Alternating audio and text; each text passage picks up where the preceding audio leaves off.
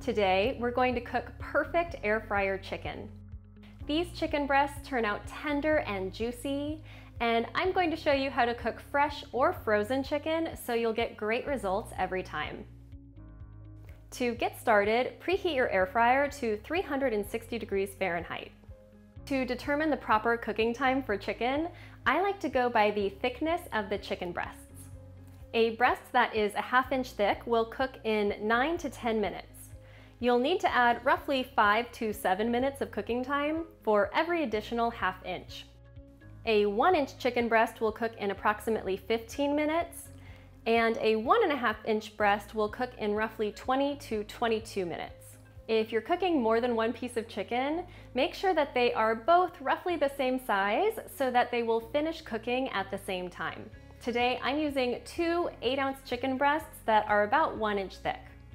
To prepare the chicken, rub each chicken breast with a drizzle of olive oil to help lock in the moisture. Season one side with a 1/4 teaspoon of poultry seasoning and a 1/4 teaspoon of salt. Then rub that in. Flip the chicken over and season with another 1/4 teaspoon of poultry seasoning and salt. When the air fryer is done preheating, arrange the chicken breasts in a single layer in the air fryer basket. Since I'm using 1-inch chicken breasts, I'm going to start by cooking these at 360 degrees for 10 minutes. When the timer goes off, flip the chicken and cook for another 5 minutes or until it reaches an internal temperature of 165 degrees Fahrenheit. Keep in mind that the chicken will continue to cook after you remove it from the air fryer. So you can remove it when it reaches 160 degrees and then let it rest for 5 to 10 minutes.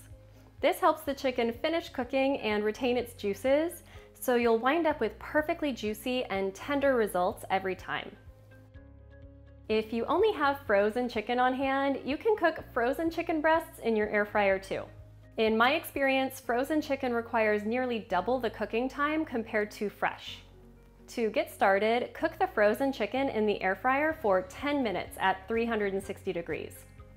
I consider this the thawing step, and it helps remove any ice from the outside so your seasonings will stick to the chicken. Remove the chicken from the air fryer and season with the olive oil, poultry seasoning, and salt, just like we did with the fresh version. Return the seasoned chicken to the air fryer and cook for 15 more minutes if you're using chicken breasts that are 1 inch thick. At this point, it's important to use a meat thermometer so you can check the internal temperature until the chicken reaches 160 degrees Fahrenheit.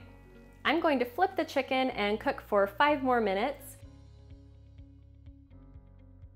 And once it reaches the proper temperature, be sure to let it rest before slicing and serving. You can store cooked chicken in an airtight container in the fridge for up to 3 days, so you can cook as much as you'll use as part of your meal prep routine. I love using it as a salad topper, and the seasoning is neutral enough that it goes with practically any recipe.